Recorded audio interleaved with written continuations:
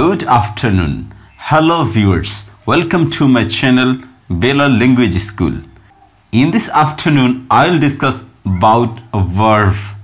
আজকের এই বিকেলে আমি আলোচনা করব কিভাবে আপনি verb চিনবেন। অর্থাৎ কথা বলতে গেলে আপনার সাবজেক্ট লাগবে, সাবজেক্ট না থাকলেও কখনো কখনো verb দিয়ে আপনি সেন্টেন্স কমপ্লিট করে ফেলতে পারেন। তাই verb চেনার নিয়ম আপনাকে জানতে হবে এবং ভার্বকে রূপান্তরের নিয়ম এখানে বলা হবে না, এখানে বলা হবে শুধু ভার্বকে কিভাবে আপনি চিনবেন অথবা বিভিন্ন ওয়ার্ড থেকে কিভাবে আপনি ওই ওয়ার্ডটাকে ভার্বে কনভার্ট করবেন সেই নিয়মটা শুধু বলা হবে। আর ভার্বের বিভিন্ন রূপান্তরের নিয়ম সেগুলো অন্য ক্লাসে অর্থাৎ গ্রামার ক্লাসে বলা হবে, এখানে শুধু শব্দ নিয়ে খেলা। তাহলে চলুন ভার্বকে চেনার পদ্ধতি সমূহ আলোচনা করছি। তাহলে শুরুতে এখানে আপনি দেখতে পাচ্ছেন FY, অর্থাৎ ওয়ার্ডের শেষে আপনি এই দুইটা লেটার দিয়ে ভার্বে কনভার্ট করতে পারবেন যে কোনো ওয়ার্ডকে। যেমন এখানে লেখা আছে আইডেন্টিফাই, শনাক্ত করা, এটার নাউনটা ছিল আইডেন্টিফিকেশন, তাহলে শেষে আমি FY দিয়েছি, আইডেন্টিফাই শনাক্ত করা, বাংলা অর্থ হয়ে গিয়েছে।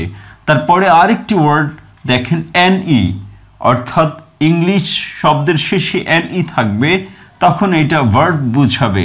যেমন ডিফাইন, সঠিকভাবে বর্ণনা করা, আর এটার নাউনটা হচ্ছে ডেফিনিশন, বর্ণন অথবা বর্ণনা, তাহলে শেষে NE যুক্ত করে এটা ভার্ব বানিয়ে ফেলেছি। তারপরে দুইটি লেটার আছে BE, তাহলে শব্দের শেষে এই BE যখন আসবে তখন এটা ভার্ব অর্থ হবে, অর্থাৎ কাজ করা অর্থ হবে। যেমন ডিসক্রাইব, বর্ণনা করা, এটার নাউনটা ছিল ডেসক্রিপশন, বর্ণনা। তারপরের শব্দটা দেখেন এখানে লেখা আছে AIN, এই তিনটে লেটার যখন পাবেন তখন আপনি মনে করবেন এটা ভার্ব, তখন এটার অর্থ হবে কাজ করা। যেমন এক্সপ্লেইন, ব্যাখ্যা করা, এটার নাউনটা ছিল এক্সপ্লেনেশন, ব্যাখ্যা। তারপরের শব্দটি হচ্ছে শেষে TE থাকবে, TE থাকলেই এটা কাজ করা বুঝাবে। যেমন রিসাইট, আবৃত্তি করা, এটার নাউনটি ছিল রিসাইটেশন, আবৃত্তি। তারপরের শব্দটি হচ্ছে মেমোরাইজ, শেষে ZE থাকলে এটা ভার্ব বা কাজ করা বুঝাবে। যেমন মেমোরাইজ, মুখস্থ করা, এটার নাউনটা ছিল মেমোরাইজেশন, মুখস্থ। তারপর শব্দের শেষে যখন ডাবল L পাবেন তাহলে এটা দ্বারা ভার্ব বা কাজ করা বুঝাবে। যেমন কিল, হত্যা করা, এটার নাউনটা হচ্ছে কিলিং, হত্যা। তারপরের শব্দটা হচ্ছে ইন্টারপ্রেট, ব্যাখ্যা করা, শেষে ET থাকবে, ET থাকলেই এটা কাজ করা বুঝাবে। যেমন ইন্টারপ্রিট, ব্যাখ্যা করা, এটার নাউনটা ছিল ইন্টারপ্রিটেশন, ব্যাখ্যা। তারপরে শব্দের শেষে GE থাকলে আপনি বুঝবেন এটা ভার্ব বা কাজ করা বুঝাচ্ছে। যেমন চেঞ্জ, পরিবর্তন করা, এটা চেঞ্জ ভার্বও হয় আবার নাউনও হয়, অথবা এটা আপনি এভাবে বানাতে পারেন চেঞ্জিং, পরিবর্তন। তারপরের শব্দটা হচ্ছে ARE থাকবে, যেমন কম্পেয়ার, তুলনা করা, তাহলে এটার নাউনটা হচ্ছে কম্পারিজন, তুলনা। তারপরের শব্দটা হচ্ছে এক্সট্রাক্ট, নির্যাস বের করা বা কোনো কিছু থেকে রসালো কিছু বের করা, তাহলে শেষে SCT থাকবে। যেমন এক্সট্রাক্ট, নির্যাস বের করা, আর এটার নাউনটা ছিল এক্সট্রাকশন, নির্যাস। তারপরের শব্দ হচ্ছে VE, VE থাকলে আপনি মনে করবেন এটা ভার্ব বুঝাচ্ছে।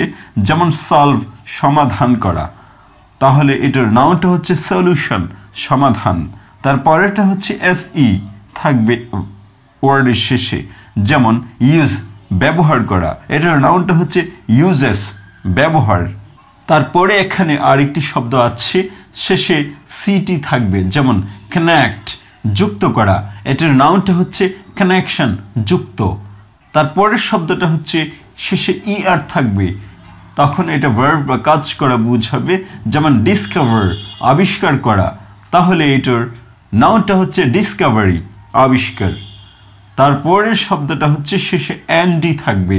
যেমন ডিফেন্ড, রক্ষা করা, আর এটার নাউনটি হচ্ছে ডিফেন্স, রক্ষা বা প্রতিরক্ষা। তারপরের শব্দটা হচ্ছে ডিই থাকবে শব্দের শেষে, তখন এটা ভার্ব বা কাজ করা বোঝাবে। যেমন ইনক্লুড অন্তর্ভুক্ত করা, এটার নাউনটা হচ্ছে ইনক্লুশন অন্তর্ভুক্ত। তারপরের শব্দের শেষে সিএইচ থাকবে, তখন এটা ভার্ব বোঝাবে। যেমন টিচ শিক্ষা দেয়া, তাহলে এটার নাউনটা হচ্ছে টিচিং অথবা টিচার। তারপরের শব্দটা হচ্ছে শেষে ইএন থাকবে এবং সামনেও ইএন থাকতে পারে, যেমন এনলাইটেন আলোকিত করা বা জ্বালান, আর এটার নাউনটা হচ্ছে এনলাইটমেন্ট আলোড়ন বা জ্বালান। তারপরের শব্দটা হচ্ছে আর এম থাকবে, যেমন ইনফর্ম জানানো, এটার নাউনটা হচ্ছে ইনফরমেশন জানান। তারপরের শব্দটা হচ্ছে সিকে থাকবে, যেমন প্লাক টান দেয়া বা উঠানো, এটার নাউনটা হচ্ছে প্লাকিং। এভাবেই আমরা জেনে গেলাম যে কোনো শব্দকে কিভাবে আমরা ভার্বে কনভার্ট করব, কিন্তু ভার্বের রূপান্তরের নিয়ম কিন্তু এখানে বলা হয়নি, শুধু কনভার্সনের কথা বলা হয়েছে। অর্থাৎ ভার্বের এই কয়টা কনভার্সন বুঝলেই আপনি বাকি শব্দ দেখলেই আপনি বুঝতে পারবেন এটার ভার্ব কীরকম হতে পারে, এবং আপনার মনে যেটা ধারণা হবে যে এটা এরকম হতে পারে, আসলে ভার্বটা ঠিক এরকমই। তাহলে ভার্ব চেনার পদ্ধতি আশা করি আপনি বুঝতে পেরেছেন। এভাবে কতগুলো ভার্বে কনভার্ট করতে পারলেই আপনি বুঝে যাবেন কোন শব্দটা কিভাবে ভার্বে কনভার্ট হবে। Thank you for watching this video. If you enjoy this video, please subscribe this channel and keep learning with this channel. Have a nice day. Bye bye.